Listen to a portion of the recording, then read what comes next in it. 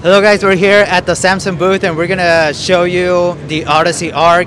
It's a very cool display that, of course, it's an ARK, but let me show you guys.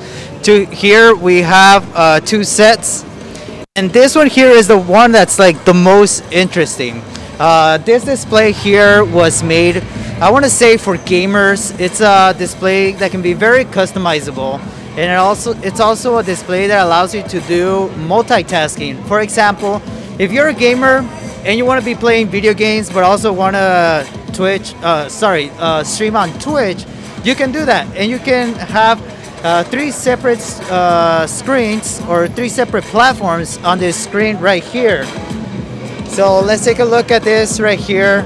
Let's say you're on your comfortable chair and you have your game right here, maybe streaming down here, and you can have like a third option here at the top.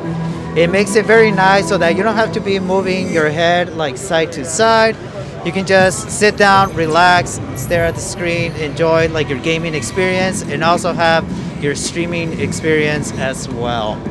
We don't have a release date at the moment, but we're gonna stay updated with Samsung to see more information about pricing and more information about a release date. So stay tuned for more information. Thank you guys. We'll see you in the next one.